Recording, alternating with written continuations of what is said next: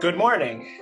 Bonjour tout le monde. Good afternoon to those of you in Eastern Canada. Good morning to those in the West, and good day to those watching from around the world. Bienvenue aujourd'hui. Moi, je suis le président et chef de la direction de la Fondation Asie-Pacifique du Canada. I'm the president and CEO of the Asia-Pacific Foundation of Canada, Jeff Nankervis. It's my great pleasure to welcome you to APF Canada's 2021 National Opinion Poll on Canada's generational perspectives on Asia. First, I'd like to take a moment to note that the places that Canadians call home are the traditional territories of many First Nations, Métis, and Inuit peoples. APF Canada's own headquarters, where I speak to you from today, is on the traditional, ancestral, and unceded territories of the Squamish, Musqueam, and Tsleil-Waututh people. We're grateful to Canada's Indigenous peoples for their stewardship, and we are collectively committed to the process of reconciliation. Now, as some of you may know, APF Canada has been taking the pulse on Canadian public opinion about Asia since 2004. We have a long-running series on trend analysis and perspectives on issues including Canada's Asia-Pacific identity, the economics importance and future growth of Asia, Canadians' awareness and understanding of the region, and public support for trade agreements and policies that foster Canada-Asia relations. Every other year, we take a thematic approach, and this year's focus is on the generational divide in knowledge, understanding, and awareness about Asia. We're looking at the increasing diversity in Canada's younger population, and this poll explores the generational differences in the experience of multiculturalism in Canada and how diversity translates into differences in opinions and feelings toward Asia, Asians, and Canadians of Asian descent. We strongly believe that identifying gaps in understanding is the first step in combating anti-Asian racism. It's also the key to better preparing Canadians for a changing socioeconomic structure of the global economy. Before we begin, a few housekeeping notes. The webinar is being recorded and will be available on our website after today's event. We are hosting in English, mais les questions et les commentaires en français sont très bienvenus. We welcome questions in both English and French through the Q&A box. And if you have any issues about technical support, please contact Mandy at the following email address, events@asiapacific.ca.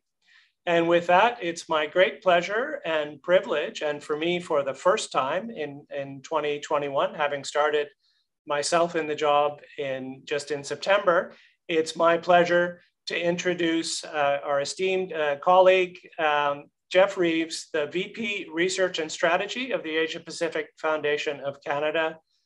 Jeff, je passe la parole à vous. Thank you, and good morning and good afternoon to everybody. I'll just echo Jeff Nankervis's comments about the importance of this report and the value of APF Canada's national opinion polls in general. Now, while the survey and polling landscape has become more crowded today than when APF Canada first started its national opinion polling in 2004, we believe that the high quality of our reports, including methodology, sample size, and scope, continue to differentiate our polling in terms of value added. Now, rather than offer a snapshot of where public opinion is on a specific moment at a specific time, perceptions that are subject to rapid change, we're really more interested in capturing broader trends around Canadian perceptions towards Asia that can inform public policy and long-term strategic planning. Now, in this respect, our poll today highlighting the generational differences between Canadians when thinking about Asia couldn't be more relevant. And with that, I'll turn the floor over to the poll's principal author, Dr. Shiroshi Day, our program manager for our Perspectives Asia pillar. So Shiroshi, over to you. Thank you for the introduction, Jeff. Good morning, good afternoon, everyone. And thank you so much for coming here for our 2021 NOP launch event. As Jeff mentioned in his welcome remarks, against the backdrop of Asia-Pacific's growing role in the global market and Canada's growing diversification, it is pertinent to gauge Canadian perspectives and awareness of Asia, especially among young adults. This helps us to ensure that Canada is keeping pace with the changing global dynamics now and into the future. But before we go into the survey results, I would just like to talk a bit about our methods. Now, we worked with Canadian polling firm Leger to survey 2,592 Canadians in the second and third week of September this year. This robust sample size is representative of the Canadian population, and the data has been weighted by province, age, and gender to ensure its representativeness. Now, as I move on, I will be talking about the average Canadian opinion, but in addition to that, I will also be talking about how the generations differ from each other. Now, these are the 4 generations that we have identified throughout the report. Broadly speaking, we find distinct differences in many cases, particularly between the younger generations, under 34, whom we identify as Gen Z and millennials, and on the other side, the baby boomers, whom we identify as 55 years or above. Now, it was also interesting to note that 15% of Canadians in this survey self-identified as Canadians of Asian descent. Now, when we break it down by generations, it gets even more interesting. We find that the younger generations self-identify more as Canadians of Asian descent than what we see in case of baby boomers.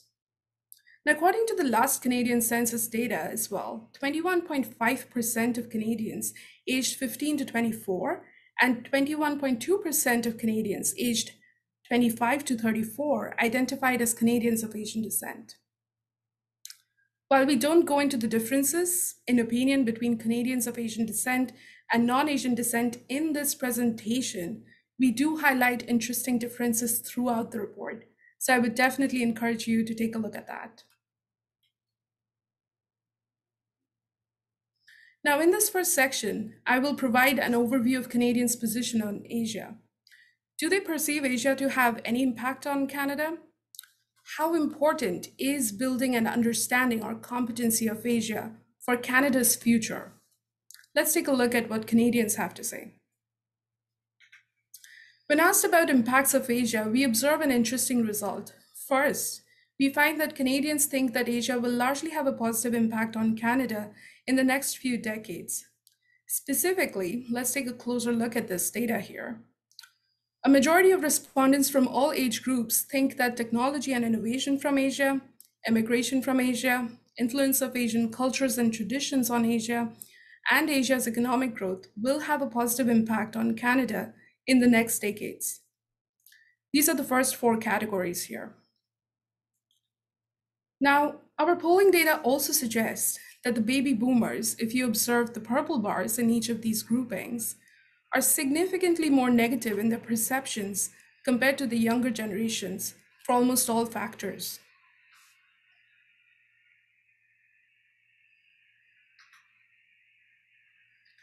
Now, in line with those results about the impact of Asia on Canada, we also found that Canadians think it is important for Canada's future economic growth and social diversity to build Asia competency in several areas. Compared to those who think it is not at all important, which is on the left of the graphic here, compared to those who think it is not at all important, what we find is that respondents who think it is very important or important are much more, especially when it comes to building competency and understanding about Asian society, culture, and protocols. These are the first 3 categories. This remains true regardless of which generation respondents are from. Now, let me bring your attention to the last category, Asian languages. We observe on average, 71% find it at least somewhat important to build competency in Asian languages. Among them, 24% find it very important or important. In particular, the younger generations find it more important than baby boomers. As we will see later in this presentation, the younger generations stand out in terms of their interest and conversational fluency in Asian languages.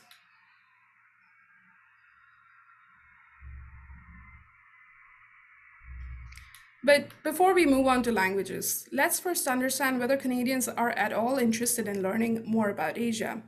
Furthermore, how much do they know about Asia? A majority of Canadians say that they are very to somewhat interested in learning about Asia. But what we observe is that there are also generational differences, as you can see in this graph, where 47% of baby boomers express some interest about learning about Asia. 58% or more from the younger generations show interest in learning about Asia.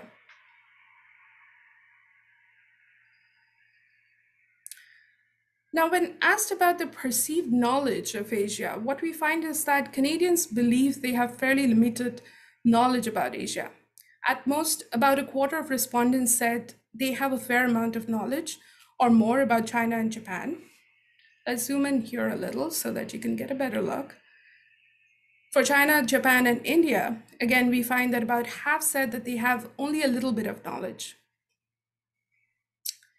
Interestingly, when it comes to generations, there are interesting differences there as well, as we see Gen Z respondents reported a fair amount or a lot of knowledge, slightly more for countries like China, Japan, India, and the Philippines compared to all the other generations, where their reported knowledge is quite similar for these economies.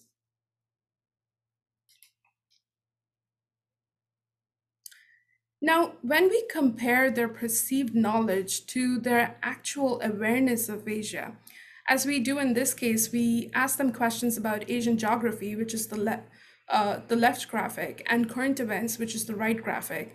We find the baby boomers to show better awareness than the younger generations. Now, if you look closely, in the first figure, we see that 70% of respondents were able to identify Japan on a map of Asia, and nearly 50% identify Bangladesh, Sri Lanka, and Indonesia correctly. Overall, we found that baby boomers had the most success identifying Asian countries on a map. Now let's take a look at current events and general knowledge question. In the second figure, we find that baby boomers, if you follow the purple bars here, had more success associating current events like farmers' protests to India and general knowledge questions like Taipei is the capital city of Taiwan. However, the only question where they did kind of fall behind was a popular culture question, which was about Oscar-winning filmmaker Chloe Zhao's origins. But perhaps there is an interesting data there. Let's come back to it in a bit. Now, following an assessment of Canadians' perceived knowledge and awareness, we move on to the area of Canadians' perception of how best to build awareness about Asia. So one of the first things that we asked Canadians is, what are the sources of information? What are the sources of knowledge about and exposure to Asian history, culture, people, politics, and current affairs that they find important? And we found that the mainstream news outlets, traditional and online, are the top sources of information for Canadians, followed by conversations with personal networks, popular culture, and newsfeed or social media. But there are significant generational divides. Gen Z and millennials are more likely to get information from popular culture about or from Asia and their social circles, with social media close behind as the third most popular option.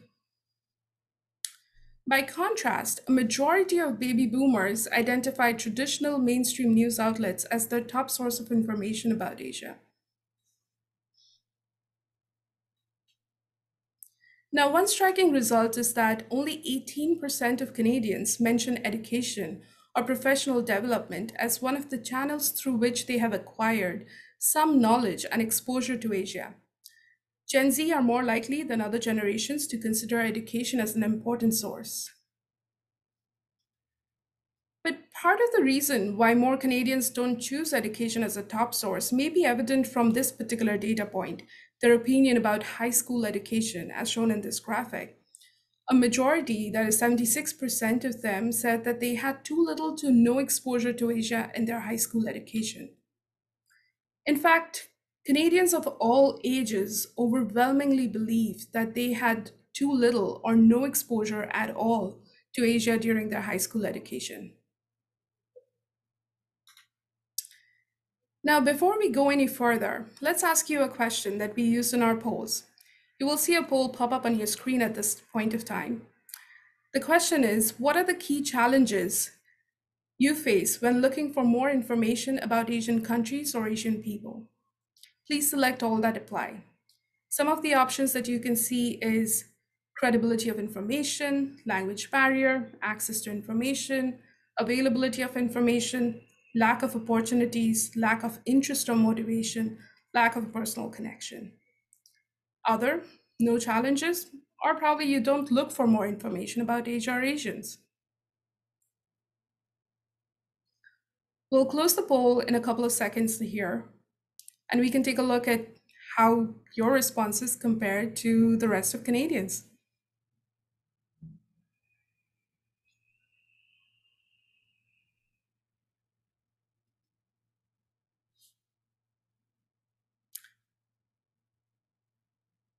Okay, so perhaps we can close the poll now.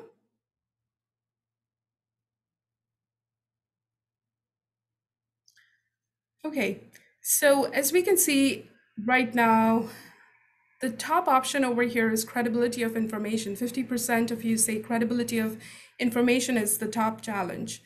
43% mention language barrier, 36% mention availability of information, and very few, of course, 1% say I don't look for more information, and 14% say no challenges.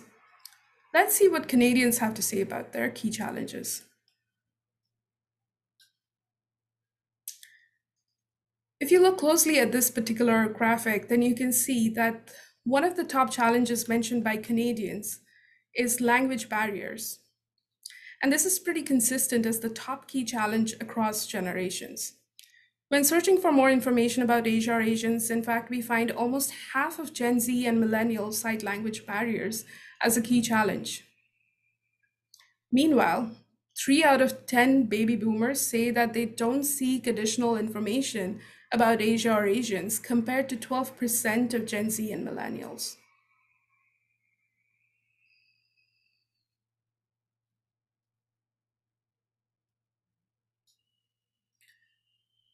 Now that we have reviewed sources of information and challenges to accessing information, how best do we build awareness about Asia? What we did was we asked Canadians who expressed an interest in learning more about Asia about the most effective ways to build awareness. We asked them to select their top 3. And what we find is 2 methods really stand out.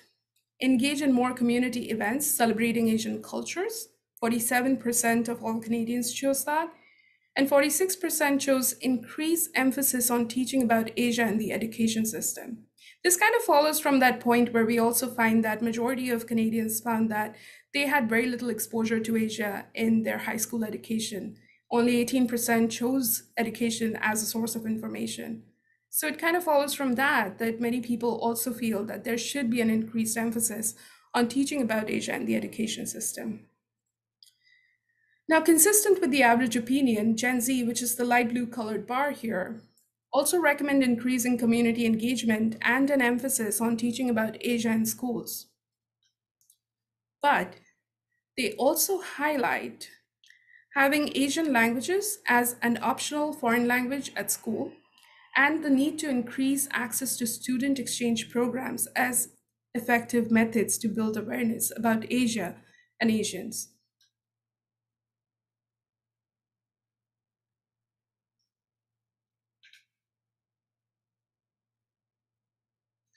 Now, in this section, we expand upon Asian languages and Canadian perceptions. As discussed earlier, 57% of Canadians said that they were very to somewhat interested in learning about Asia. Now, majority are interested in learning about Asian cuisine, history, and in traveling to Asia. But there are interesting generational differences when we look closely at this data.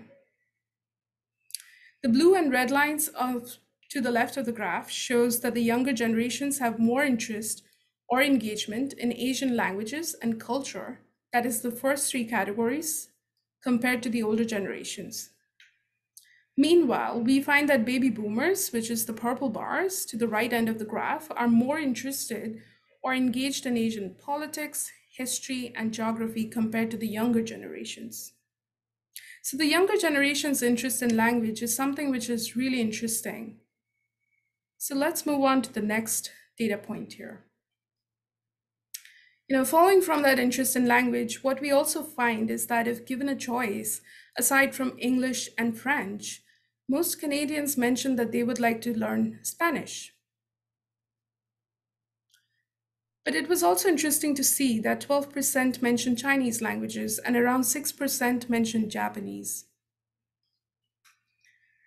Now, baby boomers consistently show lower interest in learning Asian languages compared to other generations.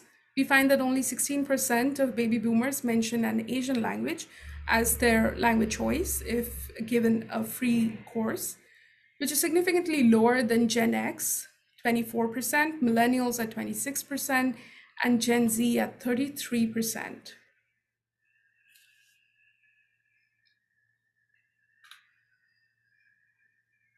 Now, in our 2021 NOP, we also find that 13% of Canadians say that they can speak at least one Asian language fluently. In total, respondents with conversational fluency mentioned 21 different Asian languages, with some respondents indicating that they know multiple languages.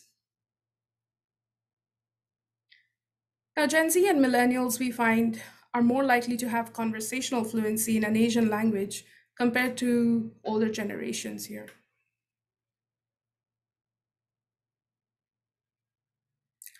Finally, in the last section of this presentation, we conclude with Canadian perspectives about Asia, their feelings and perception of future areas of collaboration.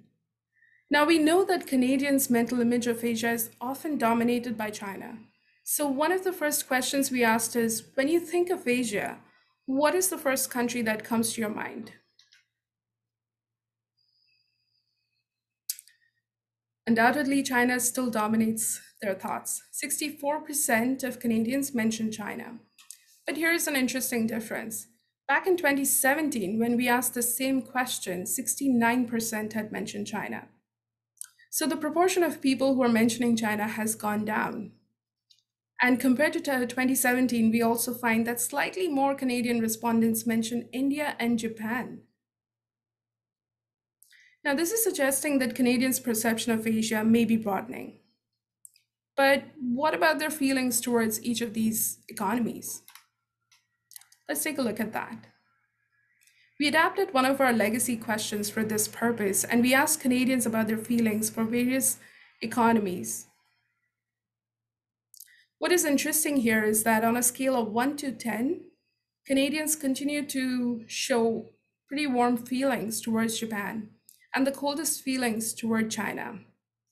However, what is interesting to note here is that Canadians' feelings towards China has actually come up from a decade low in 2020 of 3.6 to 4.5 in 2021. We should note at this point that the poll was conducted before the resolution of the Meng Wanzhou and the Tu Michaels case in September 2021.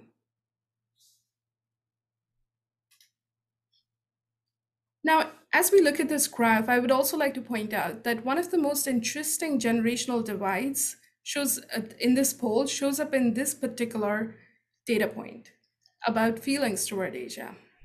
Millennials hold the warmest feelings toward Asia of all generations for all economies. That is the red bar in each of these groupings.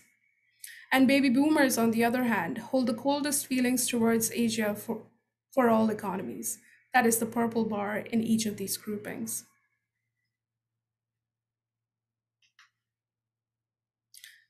Finally, where do we go from this juncture?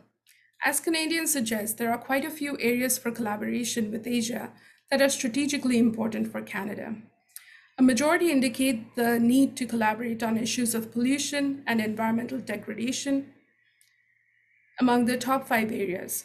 48% also mention sustainable energy development. 45% mention improving women's and children's rights. all key areas in Canada's inclusive foreign policy goals and development work.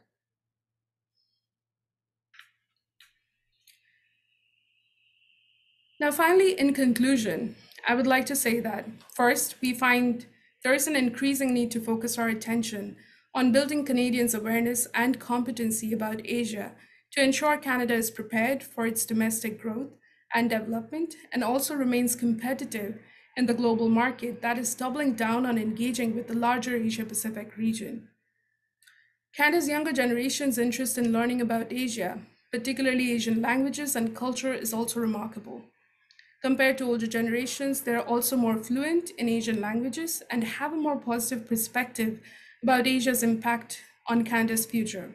And I should note here that this interest among Canadian youth holds irrespective of their ethnicity. Whether they're Canadians of Asian descent or not, they do show a whole amount of interest to learn more about Asia. Perhaps this is showing the ripple effects of a more diverse Canadian youth.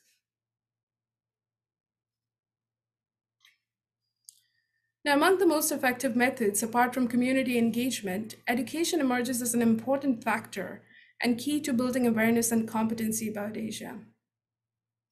And finally, we see Canadians share warm feelings toward Asia, particularly the millennials, which is a significant step forward towards engaging with the region. Canadians across all generations agree on the importance of Canada-Asia collaboration and perceive a positive impact of Asia on Canada's near future. With that, I bring my presentation to a close and will be open to further questions and discussions. Shiroshi, thank you so much for such a wonderful presentation.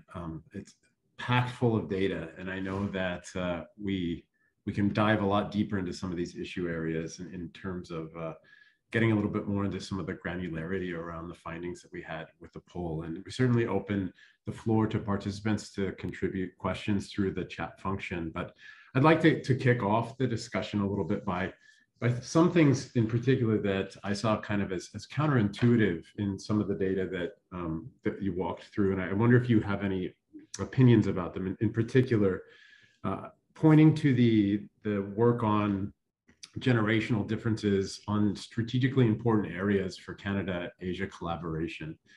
Now, I was kind of struck by looking at in terms of the different priorities that we can identify across Gen Z, millennials, Gen X, and baby boomers in particular.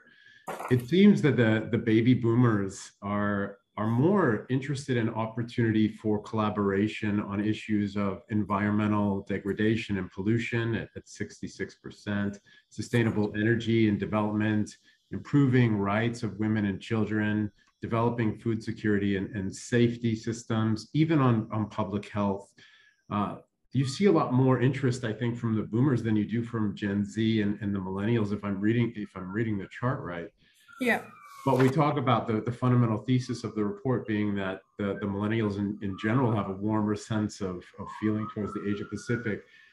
Yet there seems to be a little bit of a disconnect to understanding where the opportunities are, right? When we talk about environmental issues and environmental degradation, we typically talk about this in terms of generations as well, where there's a much more of a movement among younger generations to address environmental issues. But here it seems that that's the exact opposite of what we're seeing. It's the boomers that are looking for opportunities to engage in Asia.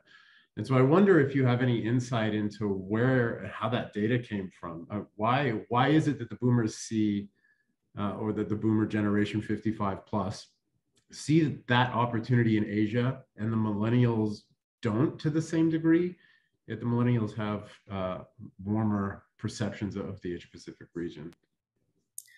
I think that's a great question, Jeff. And I would love to speculate as to why people think the way they think, but of course the polls don't help us to do that. But what I can say from this particular data set and this particular survey, that despite warmer feelings toward Asia, we also realize that there is a lack of awareness or exposure as well. Because when we look at the questions about, say, perceived knowledge versus actual awareness, and when we measure it for the different generations, what we see is that the younger generations do perceive that they have more knowledge, they have more awareness. But when it comes to actual awareness, and we just measured for Asian geography and current events, which is not an absolute measure, we definitely need to be able to do more around that. But when we look at that, we see that the baby boomers actually have more awareness. So I would say probably that is one of the reasons which really plays into these areas of collaboration and how baby boomers tend to see the importance of Canada-Asia collaborations as opposed to the Gen Z. But related to this particular point, we are talking about Canada-Asia collaboration. So I would also bring up another data point, which is talking about the impacts of Asia on Canada, where we see that Gen Z or the younger generations have perceived more positive impact compared to the older generations. So there is that as well. So it's an interesting mix of data over here. And I don't think I have an explanation for why, but it's definitely something that which we can prod further to understand what is driving this interest and awareness, and what are some of the other ways of exposing Canadians to Asia and build their competency about different areas of collaboration. That's I think you kind of maybe have answered a portion of maybe my second question, but the other area that I thought was a bit counterintuitive was on generational differences about the effective methods to build awareness. In particular, the focus on the baby boomer 50 plus, 55 plus, on increased emphasis on teaching about Asia in the education system.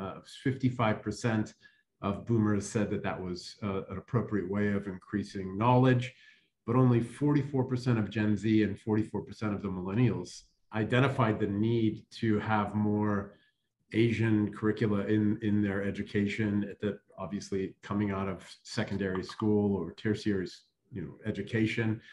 Do you think that's because they recognize that there's already enough in the education system, or where do you think that disparity comes from? If you could talk a little bit to that. I wouldn't say that they find that there is already enough, because when we go and look at the data point as to when we ask the question that do you feel you have enough exposure to Asia in your high school education, across generations, it was an overwhelming that little to no exposure. So that opinion still stands. However, what I feel is for the younger generations, I think they're also looking to what else could be added, because education system changes also takes time. So what else can we add? And that is where we see that they opt for options methods like having more optional foreign languages, and which we also see language becomes like a significant factor for the younger generations because they're more interested in Asian languages, they have more language fluency. 33% of Gen Z mentioned different Asian languages, way more compared to baby boomers, where we see 16%, way more than any other generation, in fact. And what we see is that they also emphasize on having more emphasis on exchange programs. So these are more applied activities where they can get hands-on experiences to learn more about Asia. And I think that is what we see is emerging more. Whereas for baby boomers, I would say that probably because they have already crossed that particular point in life, they would perceive that if we can have more emphasis of emphasis on Asia in our education system, that would be one of the key methods. And that method stands irrespective of generations. We see that for all generations, it is one of the key methods, more for baby boomers, but it is one of the key methods emphasized by almost all generations. Now, maybe following on to that, you mentioned in one of your first slides that the 29% of Gen Z respondents in the survey identify as Canadian of Asian descent. And we talk about the younger generations having greater fluency, in particular around Asian languages. Do you think this helps explain why younger Canadians hold warmer feelings toward Asia in general and have more interest about Asia? So that is an interesting question. We did find that 29% of Gen Z say that they identify as Canadians of Asian descent compared to 21% of millennials, 17% of Gen X, so on, and it keeps growing smaller to 6% for baby boomers. And we also find that they have more Asian language fluency. Overall, the younger generations do share warmer feelings. But it's interesting to note here that it's not Gen Z who has the warmest feelings, it is the millennials. Hmm. So this was an interesting point that we found, that although you would expect that Gen Z identify more as Canadians of Asian descent, so they are more likely to say that they should have warmer feelings toward Asia, but that was not the case. What we see is that irrespective of their Asian heritage as well, when it comes to millennials, they hold their warm feelings. So it really doesn't matter whether they're Canadians of Asian descent or not. Now, when it comes to Gen Z versus millennials, we also broke it down by Canadians of Asian descent versus non-Canadians of, Canadians of non-Asian descent, to better understand where is the difference and why is there a difference. So what we find is that despite a larger proportion of Canadians of Asian descent in Gen Z, they hold comparatively more negative feelings toward Asia than the millennials. Mm-hmm. But there are differences as well, particularly when we look at certain countries. We found that among Canadians of non-Asian descent, Gen Z held slightly warmer feelings for Japan and similar feelings for Singapore. But for Canadians of Asian descent, it is millennials who hold considerably warmer feelings for Singapore and Japan, among other Asian economies. Now, that is quite interesting. Again, when we look at the differences in feelings between these two generations within each of these two groupings of Asian and non-Asian descent, we also see that the difference within Canadians of Asian descent is larger between these two generations than it is for Canadians of non-Asian descent. So let me pull some questions from the audience. Sure. The first is with respect to some of the data around the desirability to learn an Asian language. And the question asks, does the poll consider that baby boomers may be less enthusiastic about learning Asian languages because they recognize that at the moment they are in terms of their education in their lives, it would be more challenging at their age than it would be for younger people to pick up a second language, in particular an Asian language, many of which are notoriously difficult to learn? Sure. I mean, that's an interesting question. And what I would say is that when it comes to languages like the European languages, let's not take into account Asian languages. Let's think about the European languages. We definitely find that baby boomers have more of a preference for learning Spanish, particularly more than the other generations. But when it comes to European languages like Italian and German, we actually don't find much of a difference between the generations. So if it really comes to the point of learning new languages, I would argue that that's not the primary concern, that it is more difficult. It is more about the choice. So what we find is that the younger generations choose more of the Asian languages, whereas that is not the case with the baby boomers. It's interesting. Let me pull another question from the audience. Can you talk about where the poll participants are from? Do we have any data on their nationalities as well as their place of residence within Canada? A secondary part of that question was immigrant status included in the demographics of participants? And I would add a third part to that is, can you talk about any provincial differences that we highlighted in the report with respect to highlights? Sure. So to the first part of the question about the sample, most of the sample are Canadian citizens. They're not they might have been immigrants, but they're now Canadian citizens.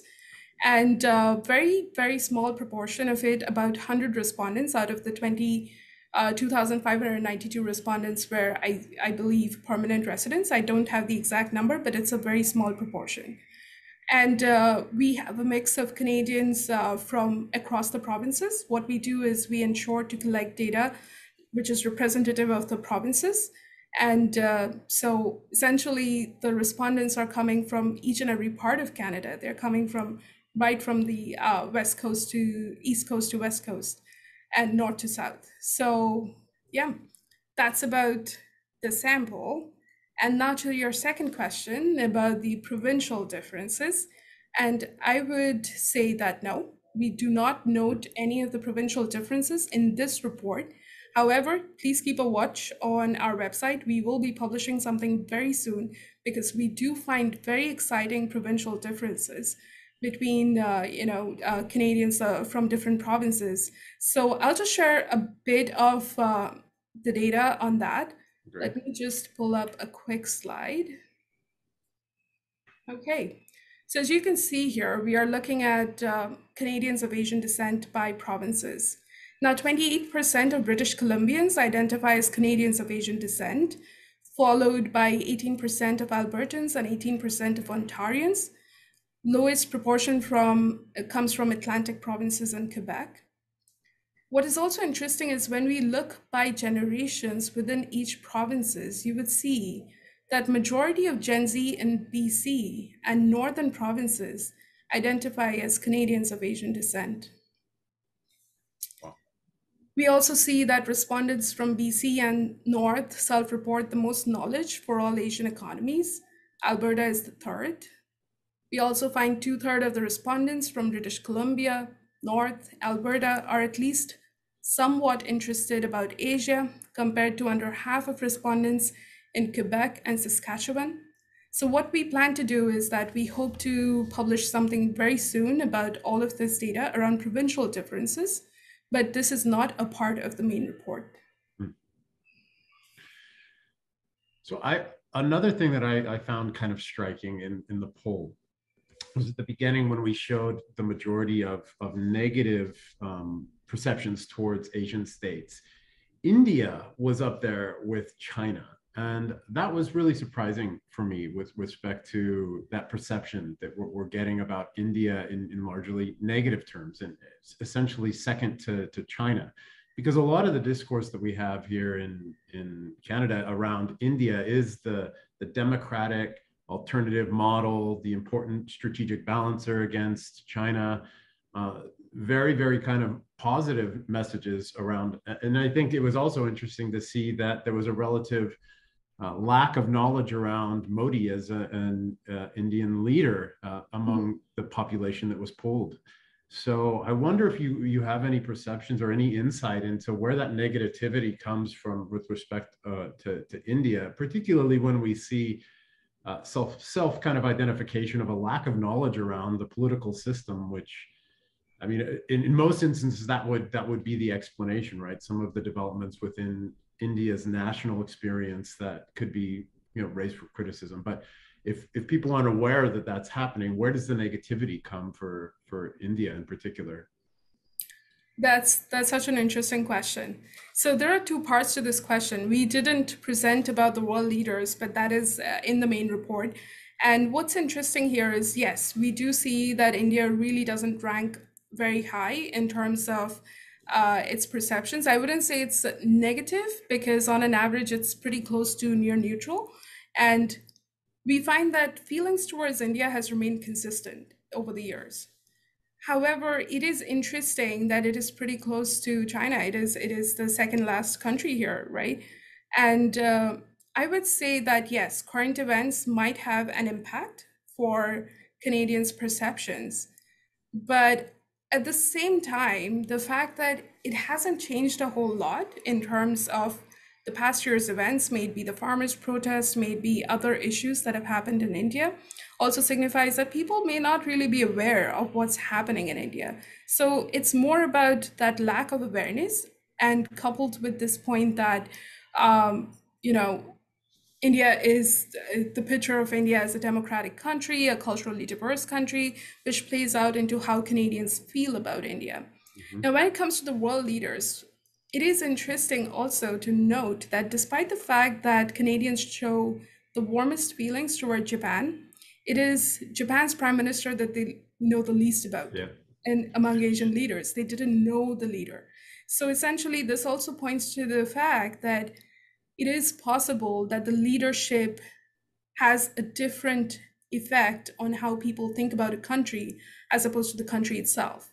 So perhaps those are two factors which should be treated separately. Because when it comes to India and Japan, we find that people express that they don't really know about these leaders. But what's interesting is, although most Canadians express a lot of confidence in New Zealand Prime Minister Jacinda Ardern, many of them don't know about Jacinda as well. In fact, more respondents don't know about Jacinda Ardern as much as they know about President Xi Jinping from China. Hmm. So that factor really has to be considered when we think about the global leaders as to how much do they actually know about them. And second, when it comes to their perception about these world leaders, what is their perception about these world leaders? And yes, even there we find that Narendra Modi kind of stands out. So what we see is that India is kind of treated separately from the leadership at this point. However, will it change? It is quite possible that perception will change with time and with awareness.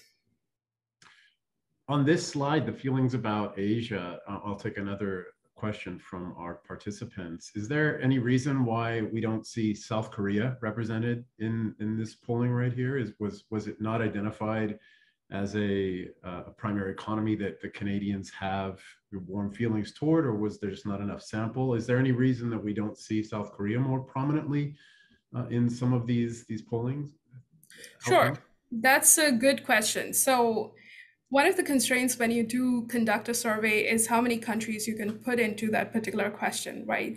So we wanted a good mix of major Asian economies, but also we wanted to get an understanding of how Canadians feel about smaller economies like the Philippines and Indonesia. So it was more of a matter of interest of space. As I mentioned, this is a legacy question, so we track Canadians' feelings towards South Korea every even year. So next year we will be tracking how Canadians feel about South Korea.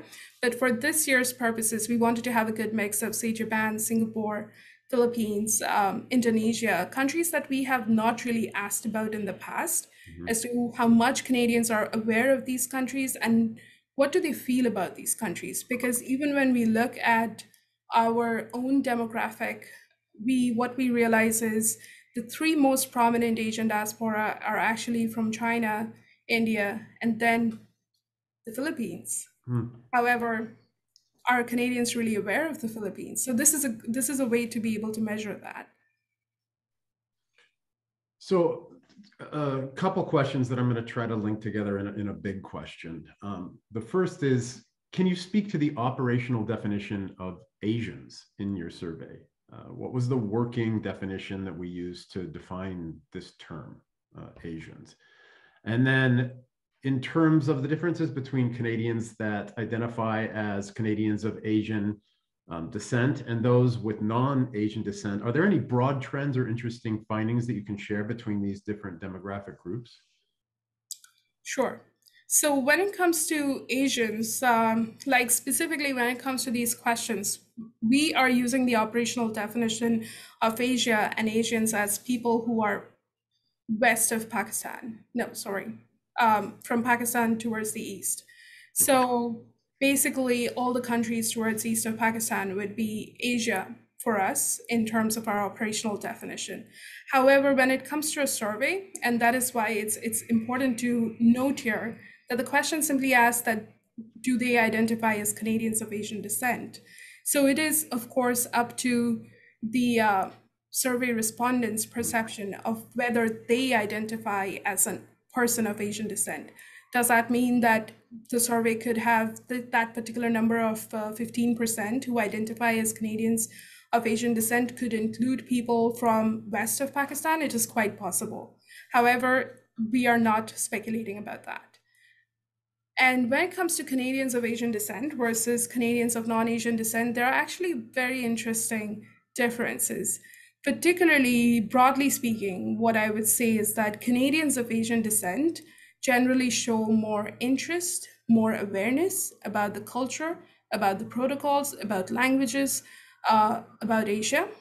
We also find that there are interesting differences, say, for instance, when it comes to effective methods for building more awareness about Asia.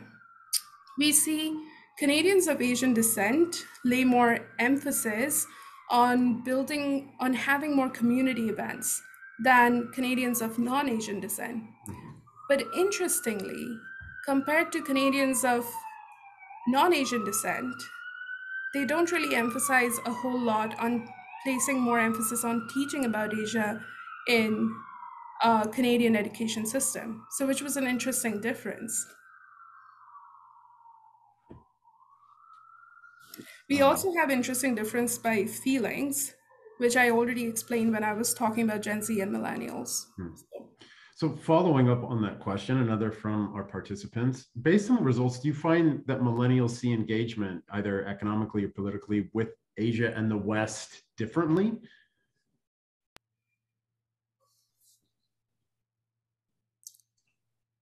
So from Asia and the West, how do we define West here as the US, as North America? I'd say maybe like a transatlantic understanding of engagement. Is there a fundamental difference in terms of paradigm when we see people talk about the desirability of engaging with Asia or the Asia Pacific versus transatlantic? This poll really was looking more at perceptions of Asia, but if we had to kind of extrapolate, do we see a different lens from the millennials when they look at the opportunities in Asia versus opportunities in transatlantic affairs? And maybe getting back to the discussions about the first question I asked, which is there more opportunity for engagement on environmental pollution or degradation opportunities, renewable energy? Perhaps millennials see that those opportunities more in transatlantic type affairs or North American affairs, but not so much in Asia. Those differences, did we see anything that we can point to in terms of that split in paradigm between different regional opportunities and engagement? I don't think this particular survey can answer that, because as you mentioned that in this one we were particularly looking towards engaging with Asia. We do have some questions where we do ask Canadians about their, for instance, in this feelings question, we ask Canadians also about their feelings toward Australia and United States, and we do find that there are differences.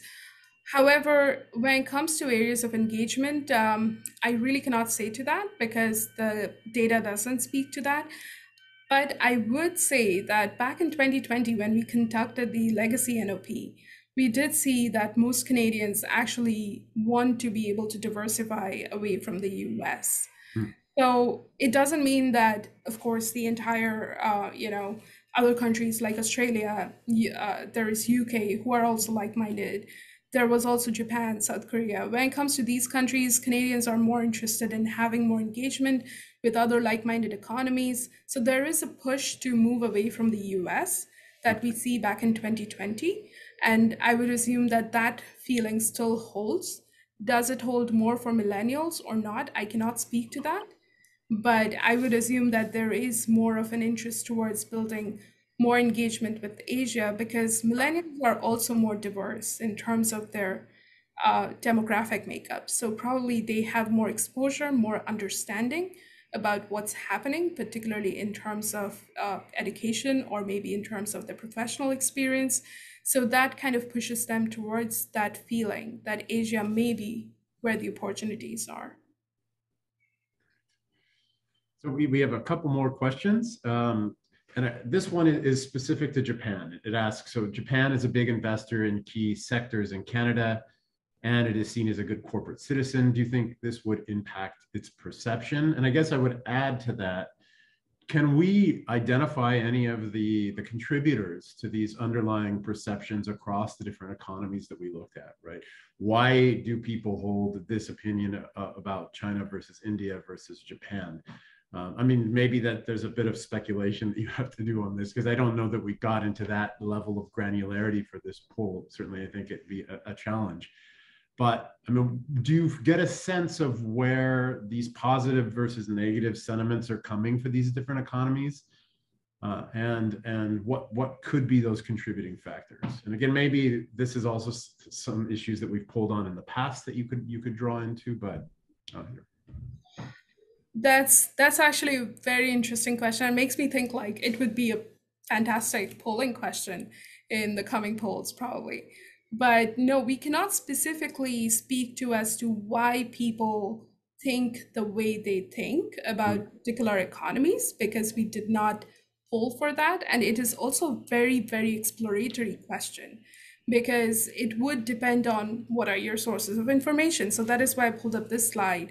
Because when we look at sources of information, what was really striking for us is when we look at the younger generations, we see that popular culture is really an important source for them to learn more about Asia or Asians. So it is possible that they are more exposed towards popular culture, which means they're watching more movies, they're watching more documentaries, they're engaging in music, culture. K-pop is so popular right now. So I would say these are really having an impact on how they perceive Asia. Meanwhile, we see that baby boomers, they're still more dependent on traditional mainstream news outlets. So Canadian media altogether does have a huge role to play in terms of how people perceive Asia. So it is important to put a focus on what are Canadian media portrayals of Asia in our news, in our other formats as well, may it be entertainment programs, may it be popular culture. So I would say it is difficult to say as to why people think the way they think about different economies, but perhaps that's something which we can focus on further and understand what are some of the different sources of information about these different economies, particularly in case of Japan or India, which are some of the more recognized economies, as well as we saw from that particular question where we asked Canadians, what is the first country that comes to your mind when you think about Asia? The top three countries were China, Japan, and India. Right. So it would be very interesting to see where exactly Canadians are learning about from, what are the sources for these three countries. But I would also say that it may not be very different from this, what we see in this case. But yes, there might be also differences. So it would be interesting. It's an exploratory question. So I know the foundation is also doing some work looking at the type of media and media sentiment towards China in particular. How does the Canadian media landscape cover issues around China? Is it largely negative? Is it largely neutral? Is it largely positive? So that thread of media and information being such a critical factor to how sentiment ultimately kind of coalesces around different states is very interesting. And it leads me kind of to our next question is, you mentioned that the feeling of Canadians towards China has recovered this year compared to last year. And this polling was actually done before when Joe to Michael's situation was resolved as it was. Does that mean the feeling is back to the level it was before the pandemic? And could you speak to whether or not this trend is unique to China, or is the feeling of Canadians towards other countries warmed up as well? Do we see this kind of correlation? That's a very interesting question. And I cannot say whether their feelings would have gone down again, because again, it's not possible for me to say that, but it's something that we could definitely look into perhaps next year when we ask Canadians again that how do they feel about China under the current circumstances. But we did find interesting differences when it comes to the US as well. So even last year, when we polled for feelings about US, it did hit a low of, I believe, somewhere around 4.5. But even for feelings towards US, Canadians' feelings towards US has picked up. It's gone up to 6.1, which kind of signifies that Canadians' feelings toward US could be marked by the change in events, the change in presidency, the change in politics, and way US has been engaging with the world again. It could be that for China, I cannot say as to what exactly precipitated to the point that they have warmer feelings than last year, but at the same time, the feelings can change. But when it comes to the other countries like India, Japan, Hong Kong, which we have polled in 2020 as well, their feelings have remained consistent. It has barely gone up or down by 0.1 or 2 points, which really is not much of a difference. So I would say that we don't see that same correlation where people are going up or down for any of the other economies except for the US and China. Very interesting. Getting back a little bit to the issue of education. Another question that we have from our participants is, you mentioned that the Canadians report a lack of exposure to Asia during their education. Were there any interesting differences that you could point to by province specific to this question? And we did, I think, already kind of highlight some of the differences across provinces and talk about this kind of sneak peek of a report to come. But can you make any further comments on the provincial divide between this perception that there is a lack of exposure to Asia in the overall curricula? And then maybe even further to that, do we know about the differences between primary and secondary school and adding to that in terms of provinces? Okay, so I'll answer your second question first, because no, we do not do it by primary and secondary education. We just asked about high school education. And to your first question about provincial differences, yes, there are interesting differences. In particular, what comes to mind is that British Columbians, they were the least likely to say that they had none to very little exposure to Asia in their high school education compared to the other provinces. Whereas we find that Quebecers said that were the most likely to say that they had very little to no exposure to Asia in their high school education. Similarly, when it comes to emphasis on teaching about Asia over over engagement in community events celebrating Asian cultures, we find that respondents from Quebec and Atlantic provinces emphasize that more, that there should be more emphasis on teaching about Asia over community engagement, which is different from the other provinces where we see more community engagement to be the primary effective method chosen by respondents. So there are definitely interesting differences when it comes to the point of education, and probably also speaks to how the different education systems work in the different provinces, and something to keep in mind as we proceed further. Great. Now, listen, we're coming up towards the end of our time here, and I want to give you an opportunity to give your thoughts on some of the poll data that we got back and some of the findings that we got back, whether or not they actually made it to the final report, because I don't know if I'm certain that the participants don't know that much of the data that we collect is not included in the report simply because we get so much, and it's hard to parse and package this in a way that has a good narrative that crosses it. But is there anything that you saw during the process of this polling that was particularly interesting from your perspective, somebody that looks at Asia, that works on Asia and Canada-Asia affairs on a daily basis? Was there any highlight of this poll that we haven't touched on enough, or that you feel we could gain a little bit more value from further exploring? I believe this is one of the most unique polls that we have probably conducted, which actually looks more towards not just outward engagement, but also inward. Like, what can we do domestically to build more competency and understanding? And that is what makes this poll very, very unique. And yes, it is not possible to put every possible interesting finding that we have into one report. We wanted to keep it more about generational perspectives, but say, for instance, the differences between Canadians of Asian versus Canadians of non-Asian descent, it was so interesting. We wanted to be able to incorporate that. And we also find differences by provinces. So we kept the provincial differences for later to be published as a later report.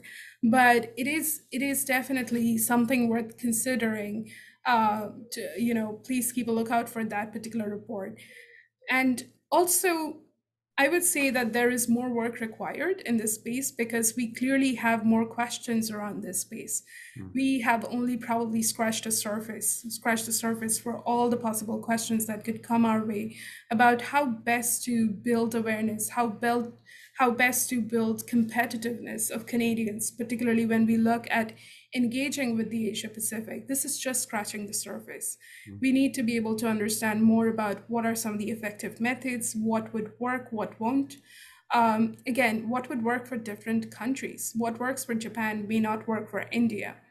So these are very culturally very different, socio-culturally very different, politically very different economies. And we need to have a better understanding and provide that understanding forward. So I would say there's quite a bit, and there's also quite a bit we couldn't mention in the presentation, which we touched upon at various times. Like, for instance, when it comes to languages, it's interesting to see that many respondents mentioned that they would be encouraged to learn an Asian language if they were visiting an Asian country. However, when we ask about whether they have traveled to Asia, majority of Canadians have never traveled to Asia. So it's very interesting. But at the same time, if that opportunity does come up, they would want to travel to different countries.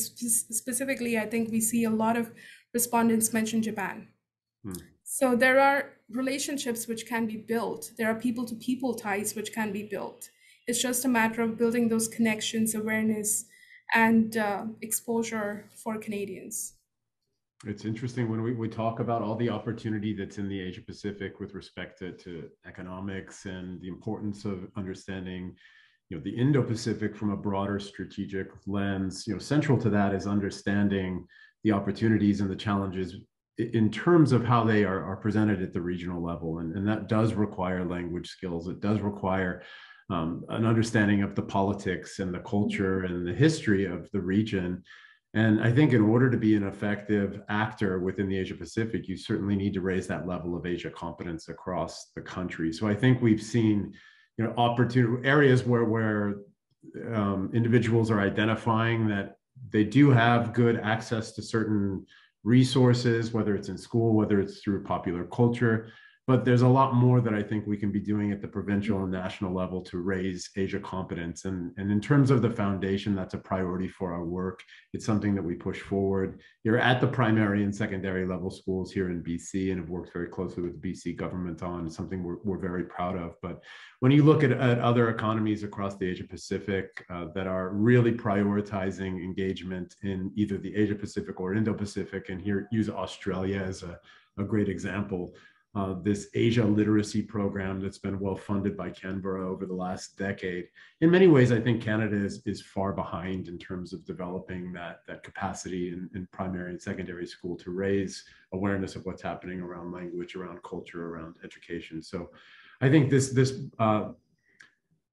poll points to a good trend among the younger generations about wanting to move in that direction. And I think now what we need to do is work as a foundation and work with our partners across the country to provide resources and opportunities for them to achieve that learning opportunity. And I think this poll goes a really long way towards helping us think about what types of policies and what types of resources would be necessary to give them the skill sets that they need to engage in such a dynamic and such an important region as the Asia Pacific. But I think that we have no more, we've exhausted our questions from the participants. Shiroshi, I'll give you a chance to say anything in closing, although I think I just did that with respect to identifying anything additional you wanted to say, but any final words? Read the report. Read the report. And it's online as of today. For those that are interested in finding the report, we just made a link available through the chat function. It's my pleasure. It's been a pleasure to have this report, Shiroshi. You've been on the hot seat for almost 45 minutes. You've done really, really well to get into this data.